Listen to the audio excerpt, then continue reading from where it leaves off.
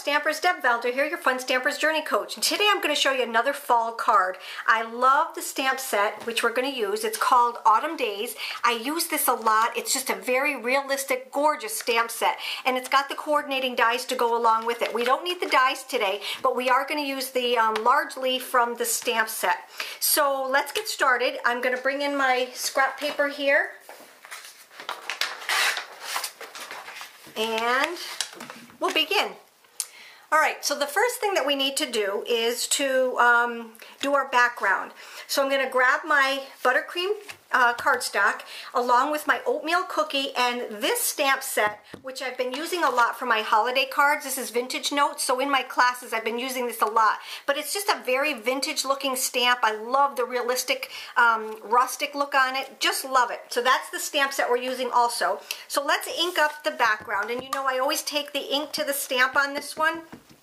I'm going to tell you right now, I do not know what is right side up and upside down on this one because I am not a music major. All right, so I'm just going to take and throw my cardstock on here like this.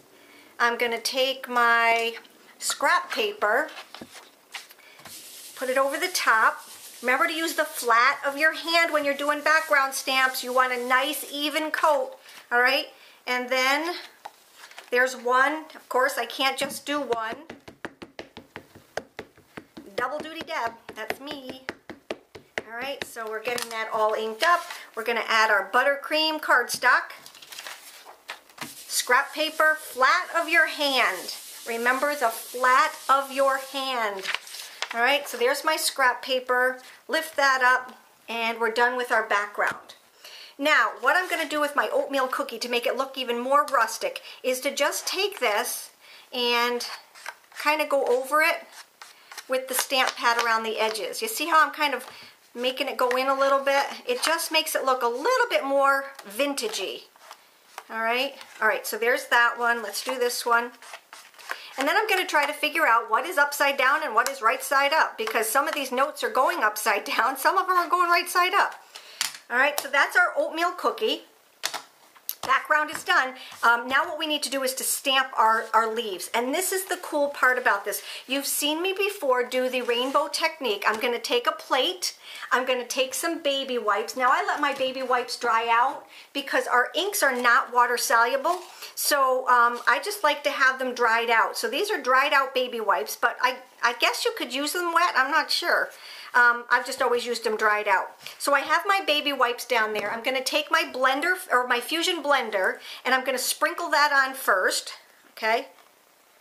You don't have to put a whole lot on, but this is what's going to make your ink disperse a little bit, all right? So let's start with the oatmeal cookie. I would like to start with the lighter color, all right? And that's going to pick up our background. And this is our lighter color. Remember, our inks dry a little bit lighter also, so when you're putting your colors on, you want that to be prevalent. All right. Then I'm going to take some Tangerine Fusion, put some of that on there. And this is way more than I need, but I just kind of want to show you how pretty it is. And like I said, this will be good for days. And then I'm going to take some, let's see, some hazelnut, because that's going to pick up the base card. All right, so I'm going to take my hazelnut and put that in there. All right, now you don't have to fill in all the spots because it will fill in itself, and we're going to actually work it with our stamp. All right, so now what I'm going to do is grab my leaf stamp and just start picking up the color. Now remember, this does dry lighter, okay? So what I'm doing here is just picking up the stamp color and then just going to stamp it down. Alrighty, so let's go this way. And I'll put a big one right here. Alright, and then maybe one more right up here. Alright, isn't that absolutely gorgeous? Absolutely gorgeous. Alright, let's do the same thing to this one. Right here, I'm going to go 1, 2, 3, and let's see, let's go right about here. You can do as many or as little as you want, but like I said, oh, I'm getting it all over me. So you can do as much or as little as you want, and it is just an amazing little technique. Now, I'm going to show you something else, all right? Let me just get this off my fingers here, all right, before it dries onto my fingers, because then I'll have chocolate-covered fingers, all right? Okay, so now what I'm going to do is I'm going to bring this back in, and, well, first of all, I have to cut my, let me just show you, I have to cut my labels. And what I did that with is my little amaze machine, and I need my steel rule die and some scrap paper. So, whoops, I don't need the magnetic plate though. All right, so I'm going to grab this. My steel rule die is right here, and I'm only going to use these two. So let's put those down. Yeah, I can cut up to like 4 sheets of paper on this. I think that's what I have here too. So I'm going to show you with steel rule dies you can cut more because they are just awesome. So we're going to take and put down the bottom plate, and then the steel rule die, our paper, and then the big plate. And then what we're going to do is we're just going to run it through the amaze machine. So I'm just going to take and run this right through. Cracking sounds are supposed to be. And here we have our tags. Okay, there we go. And you see how many that I made? Let's get these out of the way. So this is the steel rule die right here, and let me just show you. All right, so this is the tag set. 3 different size tags. So if you do a lot of tags, steel rule dies are awesome for that because you can make a whole lot at once. So let's just kind of get rid of our scraps. All right, which I cut these from scraps. All right, I need these 2 right here. And the rest I put in a little pouch, and I use them at different times. All right, so here's this one and this one. So I have all these extra little tags that I can use for another project. If you're going to do something, make sure you take and you utilize your time. All right, so now what we're going to do is we're going to take and we're going to do something really cool. We're going to take this, and we're going to put it onto our, let me just show you the card so you can see what it looks like, all right? We're going to take this, and we're just going to just plop it down just like that, all right? Let's see how that came out. Oh, beautiful. But I want a little bit more on the one side, so I'm going to go right over here and add a little bit more. Perfect. Now, what's going to happen is this is going to dry, and it's going to dry lighter. So I'm going to try to put the rest of my card together while this is drying because I don't want it to be too wet. But it just gives that awesome look right there. All right, so now let's start putting our card together. I'm going to take my card base, which is right here. Now remember, these are the ones that we just did. That's the one that's drying. And now what I'm going to do is I'm going to take my card base. I'm going to add some Journey foam squares to this. I think I'll just use the little guys because you know me, I always save paper. So this is done with the Journey rectangles, but you can also do it with your cutter, with your Journey cutter, and it's very easy. You've seen me do it so many different times on camera. So yeah, just save yourself some paper, and then you can use that as another layer, which is totally awesome. Now the other thing with these is you don't have to take all of these off. Some of them are just for you know, just so that it doesn't sag in. So I'm not taking them all off. Well, maybe I did, but you don't have to, okay? All right, so that's going to be popped up. So I'm going to put this here just like that. Now you're probably screaming, no, you didn't put the string around. Well, watch what I'm going to do, all right? I like doing it this way because I can.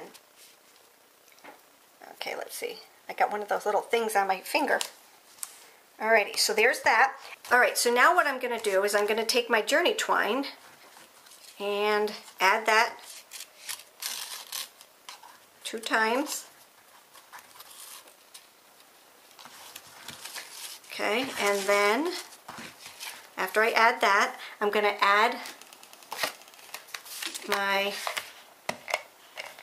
you want to get that close to the edge, and slide that right in there like that. Okay, center, and we're good to go. Okay, so there's that part of it right there. Now let's see if this is dry. It's still quite a bit wet. I'm going to try it, even though it is wet. I'm going to try a couple different things. All right, so the first thing I need to do is to add my bronze silk. because that just makes it pop even more.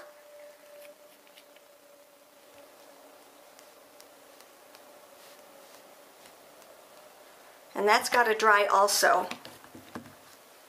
So while that's drying, I'm going to take and put some Easy Glide on here. Glue this to this. Now you probably should wait until this dries, but I really want to finish this up to show you how awesome this card is. Now I'm going to take a chance. This is still wet, but I'm going to take a chance and I'm going to grab my saying, all right, and I'm using the one, this is a really neat set too. It's called Rock Notes, and I'm going to use You Are Awesome. Could be happy birthday, could be notes, it could be, it's a date. And then I'm just going to take my black licorice ink. There's nothing like red rubber stamps. I always test it out.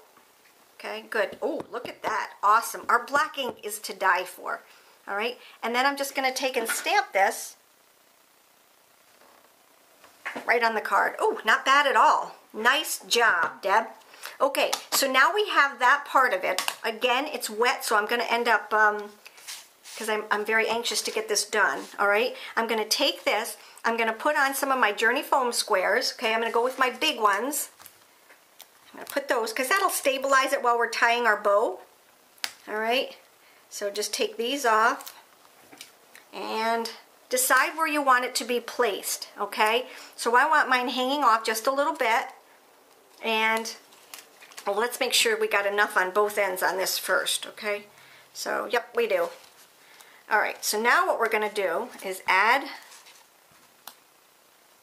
this piece right here. That'll go underneath like that, and it's going to come up through the little hole right here. There we go. Alrighty, and then just tie your bow. You want to get it nice and close to that little hole right there. So I tied it in a knot first just to secure it, and then I'm just going to tie one bow, and because I have so much ribbon left over, I'm going to take and